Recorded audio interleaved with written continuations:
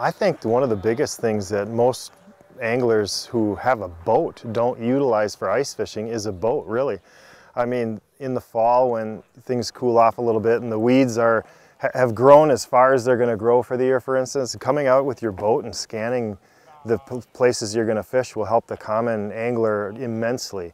You know, usually people start winterizing their boats September, October, the people that don't musky fish or walleye fish deep into the fall, put all their stuff away and then they concentrate on hunting and then they jump to ice fishing. And my biggest ice fishing weapon is my boat.